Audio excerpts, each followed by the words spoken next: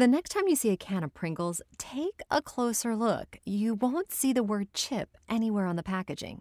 That's because Pringles aren't made of thinly sliced potatoes, but instead dehydrated potato flakes, pressed into their signature parabolic shape. That's what makes them less greasy. But when other potato chip manufacturers complained, the Food and Drug Administration ruled that Pringles couldn't be marketed as chips. So the company eventually settled on potato crisp.